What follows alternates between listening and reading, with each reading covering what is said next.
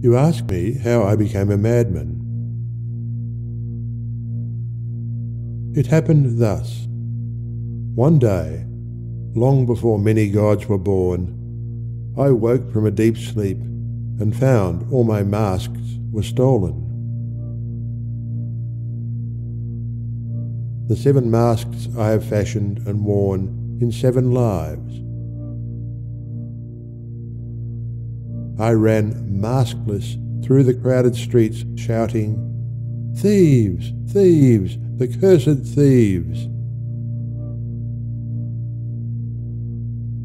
Men and women laughed at me, and some ran to their houses in fear of me. When I reached the marketplace, a youth standing on a housetop cried, "He is a madman!" I looked up to behold him. The sun kissed my own naked face for the first time. For the first time, the sun kissed my own naked face, and my soul was inflamed with love for the sun.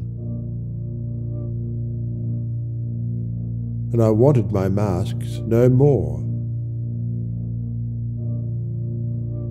And as if in a trance I cried, "Blessed, blessed are the thieves who stole my masks." Thus I became a madman. And I have found both freedom of loneliness and the safety from being understood. For those who understand us enslave something in us. But let me not be too proud of my safety. Even a thief in jail is safe from another thief.